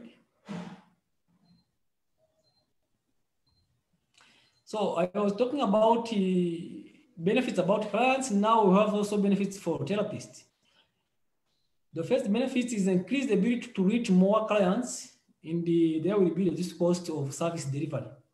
Once we use teletherapy, we will reach more clients. Children with disabilities will be reached with a big number because we not need to move. We will be there connecting people from different places, and we will be scheduling a timetable which can serve more people or children with disabilities. There will be reduced cost of service delivery because I will not need to move from home to a rehabilitation center and back from rehabilitation center to my home. So that cost from home to rehabilitation center and the other means which will be needed in that way will not be necessary. I will not need also maybe to hire maybe an expensive office, which will be may also cost a lot. So that will help us also to serve or give service to many people because the cost will not be high. So there will be also increased access to own facilities. So I will have to use my own facilities, not using maybe facilities from my other people. Maybe if I'm in a rehabilitation center, I may need to use some facilities from rehabilitation center, but when I'm in my office, this also can be done from my home. So I will have to use my own facilities and develop them. There may be innovation about which facilities can I try to use based on the culture of different peoples. So I not need to use those facilities manufactured from maybe industries. I will have to use some facilities I can find at home.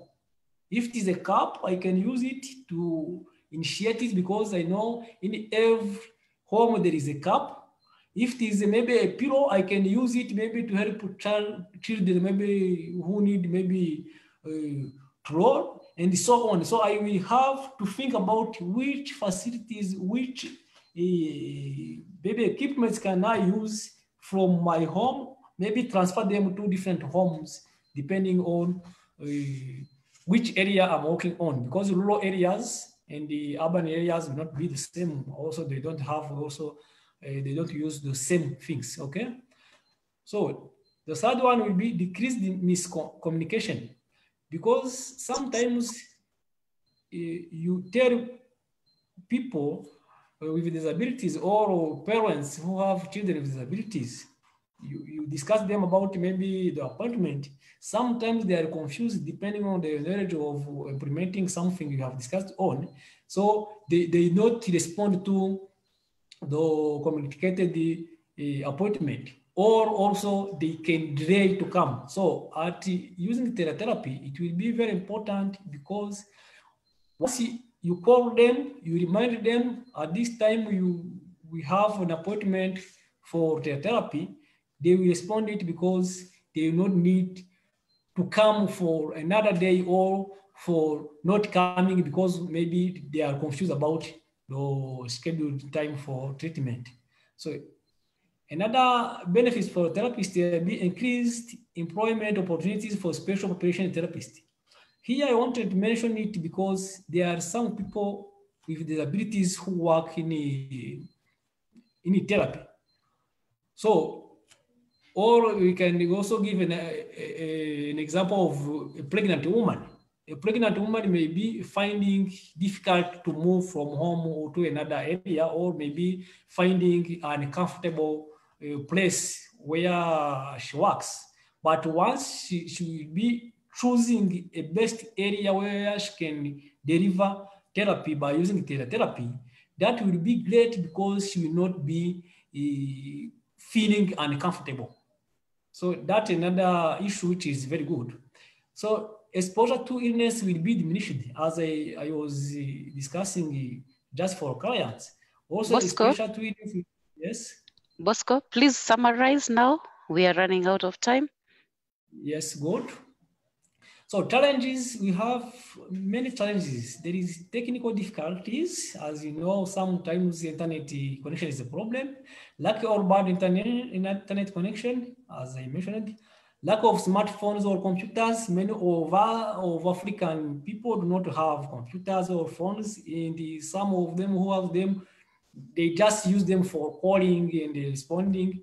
They don't use for these means of internet or other means of video conferencing.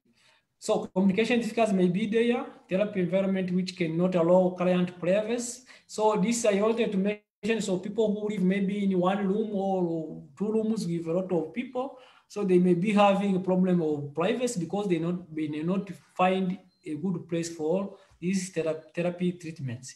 So communication barrier can be there depending on who you are giving treatment. So if we use the therapy, I can maybe offer therapy from Rwanda, offering a therapy to maybe a Kenyan woman or man. So if I'm helping her or his children, maybe finding problem if they can't speak the language I use, okay? So ethical and legal issues is also another problem, because teletherapy need also to consider ethical and legal issues. Insurance companies may not cover therapy. This is a big problem, because whatever we will be doing, maybe all other people will be doing by teletherapy, they need also to be paid. Many companies may not pay this therapy, so that can also be a barrier to implementation of this problem. So we hope through discussions also this can be sorted out. So this can not be appropriate for serious or multiple disabled children, because some children who need a lot of care and who need attention. So some parents or other caregivers may not be familiar or able to handle those problems. So in some situation, this cannot be applied to those persons. Okay, let's move on.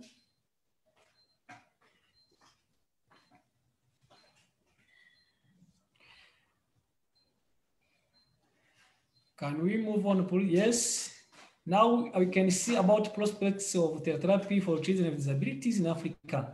So, as we know, for future, we need to do teletherapy for children with disabilities in Africa because there is a great chance to help them. So we have to start by raising awareness. This is very important because we need, even as it's new, we need to know about it and also help other people to know about it.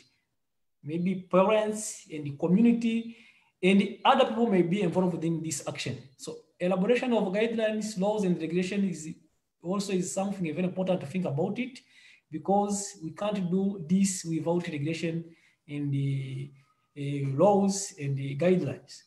Government support will be very important because in some areas where people can't find maybe telephones and the computers, government can support a lot by through raising awareness, through maybe opening some centers where the computers and internet connection may be there, so those people can meet there, so they can serve in those areas. So payment modalities must be also be determined, because this action might be paid, because it will not be for free. So we have to think about also about payment modalities, how will it be. Mobilization of private insurance companies to cover therapy is also something very important. We have to think it and also start if this therapy will be implemented. We have to think about discussing about private companies about covering this therapy. We have also to think about personnel. Who will deliver? Because all of the workers will not be involved in this action. So we have to think about these people, how to train them, how to help them to know about helping or giving therapy in this way. Distribution of basic equipment also is something very important. You have to think about how people have been trained, maybe will be based in a village or at the centers, how equipments will be reaching them. It's very important, because those are some things which may be found in those centers. So once they need something new, or once we have something new, how will be reaching them? Trainings will be also very important about caregivers, community health workers, because whatever we'll be doing, we have to think a lot about community health workers. They are the one who helps a lot in helping people with disabilities, most children with disabilities. So they need more trainings, they need to be more involved in these activities, and also caregivers, because they are the one who will be taking a part as intermediate between a therapist and the children with disabilities. So they need also to be trained to be able to help, also to be able to understand what we are telling them to do, because if they can't do it in the right way, it will be another problem. So this is very important. So method of treatment also, we need to think about it. This is very important, because whatever we do as therapists will not be in the way we want it, will not be in the way people who help children with disabilities, they will do it. So we have to think about how to guide them, how to give them information which are really clear, so that they do whatever you do, you tell them. So we have also to think about having maybe more than one person in contact. Once you lose maybe the contact of one person, you find another one, because you may be having an appointment maybe tomorrow at 9. Then you call the parent, maybe the telephone is off or is out of the connection. So you will be having a back support, how you can also have someone else who can supplement. So this teletherapy is very good and very important. And I am closing by saying thank you very much for thinking about this action. It's really very, very good. And we hope in the future will be implemented. Thank you very much and have a nice day.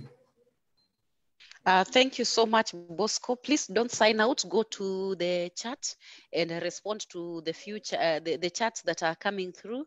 People have questions and they would like to hear the answers to those questions.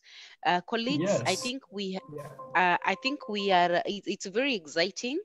I would like to note that we have representation from Zambia, Uganda, Rwanda, Kenya, Nigeria, and USA in this discourse. And I like that the chats have remained very, very active. And I can see even from Kenya, we have representation from the NGO world. I have seen VSO right in the house. I've seen CrestNet in the house. I'm very excited to hear Bosco saying that in Rwanda, human inclusion is the one that is supporting the idea of teletherapy, and they're in Kenya. So we're also going to reach out to them and see how we could synergize and how we could leverage on whatever experience they've had in Rwanda, so that we can be able to offer the parents better services at this particular time. And we could also see what to do about ourselves, even as service providers. As we come to the tail end of this discussion, allow me to take 2 minutes to welcome Lauren. Lauren is from, is Lauren still in the house with me? Yes, she is from USA. She works with Therapists Beyond Boundaries. She's been here in Kenya with some of us. And I posed a challenge to her and asked, from your experience, Lauren, here in Kenya, and now that we're in the era of COVID-19, and you've listened to the presentation from the context of Africa, where we are, the challenges we are facing. We have parents who cannot operate technologically driven gadgets, laptops and smartphones. But as Perpetua said, I like that our leaders are getting into this. And I was very excited when I heard one of our senators say, maybe we could provide vans that go to the villages and with Wi-Fi, and they zoom out hotspots for parents to use. And I'm looking at us having this kind of a discussion where we say, let's prepare material for teletherapy, and let's go to the different government agencies, and also go to the different NGOs from the areas where they're operating, and we see how we could work together and give services to the parents. Lauren, what is your advice to us, and what do you see as our bigger challenge? In 2 minutes. Thank you. Sure. Hi, everyone. I definitely agree with access being a challenge, not only with the tech access, but I think equipment as well. I think a lot of people are accustomed, like at KISE, the equipment there is fantastic, and they like to go to a place that has everything ready for them that they can utilize. So the vans would be very interesting if they're offering hotspots, if they could be also loaded with equipment, whether it's more exercise equipment or whether that's toys. I think equipment would be a huge barrier, and also looking bigger picture and noticing a lot of the chat concerns about parent involvement and taking up more time and more stress from the parents. I think a challenge will be looking at follow through longer term down the road. So not just involvement in that current session, because that's requiring more effort from the parents, but I feel and I fear that that would take away from their involvement, bigger picture with follow through day to day, really integrating those functional skills moving forward, not just in that therapy session, because now they're having to redirect their time and energy towards that, but making sure that they have the bandwidth to be able to continue that throughout the week, throughout the month, and then continue adjusting as hopefully their child or the patient is progressing. You're done? Yes. That was fast. Thank you for taking 2 minutes. I can see we have participants from Ukraine. We are very excited to have you here. Thank you, Lorraine, for giving us that challenge, and also resonating with what has been our perpetual fear. Colleagues, I'm looking at this, and maybe what do the panelists, and I'll give each one of you 30 seconds, what do we advise to be the next point? Do we get therapists together like Perpetua and others, and they prepare some sessions and we put them together, and maybe we could run them on CDs and give them to the parents? Do we have therapists coming together, and we have a YouTube running, knowing very well that we are likely to leave out a big group of our parents without being attended to? Do we get organizations and government coming together, fundraising so that we could buy airtime on television? Again, bearing in mind that our communication authority carried out a survey and said that our homes are not well connected when it comes to TV. The biggest connectivity we have in this country, we call them FM radio stations. And these are the locally run radio stations. These are the radio stations that run per what I would call district. In Kenya today, we are using the word county, which is the best way forward. So I am going to go through all the therapists that have been here. You're on my screen, Lauren. I start with you. I move to Tara, then I will move to Jackie, Bosco, and then Perpetua. So I start with you, Lorraine. What are you giving us as a take home? What is the way forward? Because we can't keep having conversation. We must reach action stage. I think communication with the parents is going to be key, and really getting their input and having some parents. I just saw one of the chat members was offering to continue reaching out, Christine, if they needed more input. I think getting some key parents that have been through teletherapy and express really what they need would be very important. Thank you. Tara?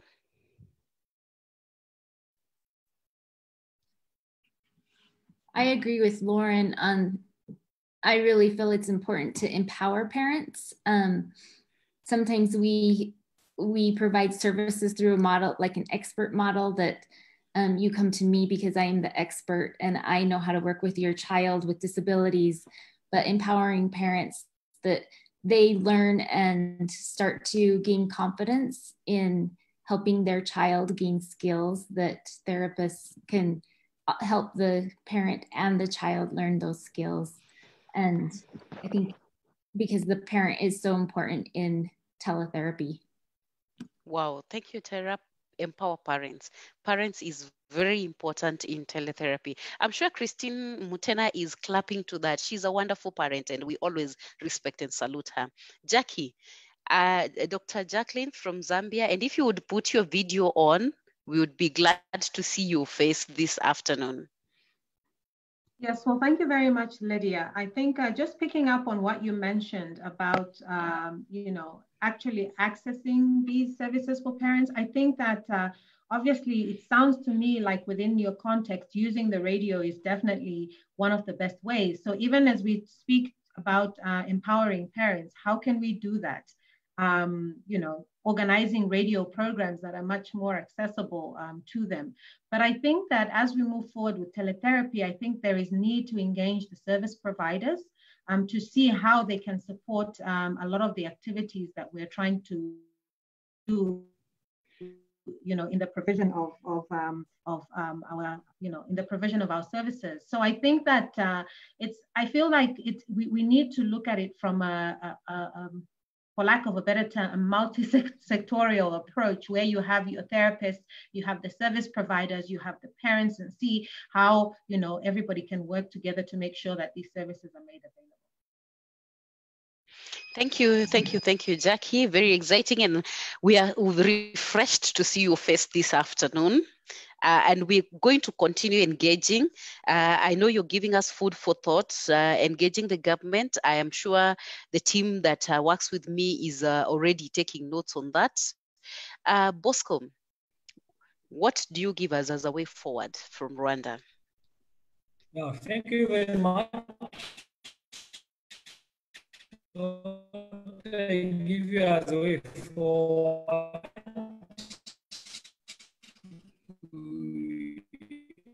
As we have discussed, the teletherapy is a use of it for clients and for therapy. Start discussions with the government and the NGO or private companies about the implementation of this action. So let's start raising awareness.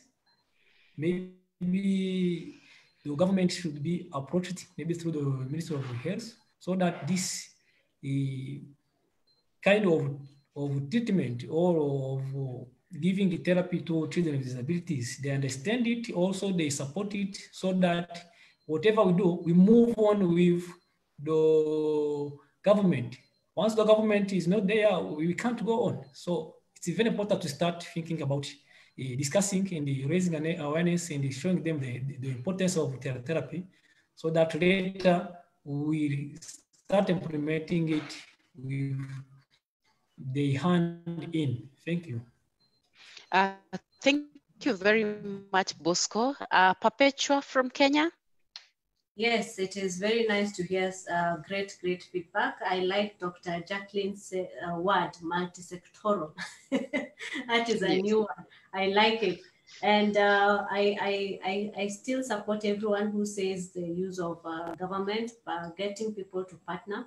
So way forward, if I can give a Kenyan perspective, I'm happy that the movers and shakers are here in this platform.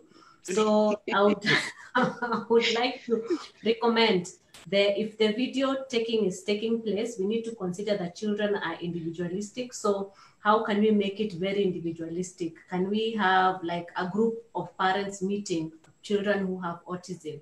They meet, the telehealth practitioners come and offer training in regards to the group of parents.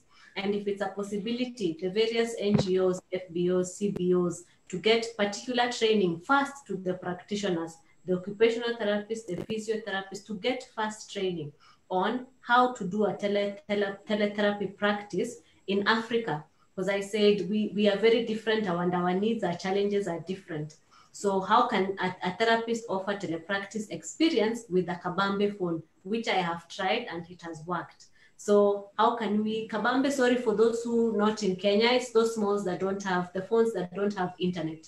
So we can see ways to do it. The radio can be a very important tool for publicity of importance of telehealth. Because now people are hearing and saying, what is this telehealth? So the radio is a good one for publicity. Capacity building, both for parents also. We also need to capacity build the parents to be empowered to try it. Anytime I tell you to try something new, you will be like, I don't feel like I want to. So we need to capacity build our parents to be empowered to feel, oh, let me try this new thing. So that's my take.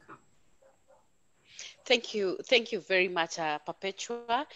And thank you, everybody. At the very tail end of this, allow me to just summarize what I have picked from our discussion. One, I always like when I hear panelists say parents are very important, because sure, parents are very important, and they will always be our first line of response.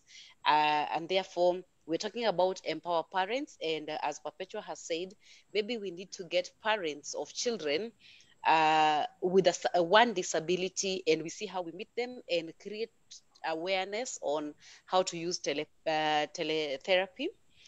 We also remember self-care, both for the parents and for the therapists, so that they don't take too much on themselves. As much as Bosco says, teletherapy is beautiful because you don't miss your position in the queue, but also the therapists could have back-to-back work to do if they are doing it live, and therefore they need to take care of themselves. One big headache we've been left with is how do we determine the cost? And I think we shall be working together with the Perpetua and the Kenyan team that I see. There's a powerhouse in this sitting. How do we determine the cost? And is there going to be cost, and who's going to meet that cost? And do we really talk to the insurance world so that they can also recognize that health is part of what they should be paying for? Apart from creating awareness, I've had echo the importance of government support. So there is need to talk to the relevant government arms.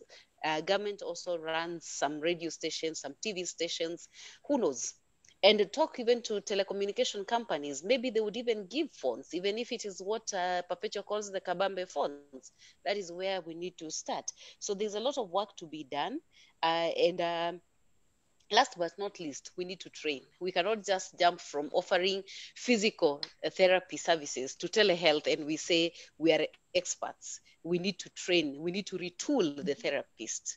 So there's quite a lot of work to be done around this, but I want to believe that when we shall be meeting for the next round of sitting, we shall have moved a milestone, and we shall have moved from words into action. I want to believe that Maria Omare can hear me give her the next challenge, that we are moving from words to action. And at this point, it is my pleasure this afternoon to say that as the moderator who has sat and listened to every single word that has been said, I've been challenged, I've been humbled, and I'm very excited that there is a lot that we have gathered this afternoon. I'm very, very humbled by my two sisters from the United States and all the attendees from those countries where the hours were wrong, but you woke up and you joined us. Allow me to welcome the CEO of the Action Foundation to give us the closing remarks for this particular webinar. Maria. Great. Wow. It's been an incredible discussion. I've learned a lot from all of you, and I'm honored that we had representation from a lot of countries in the world.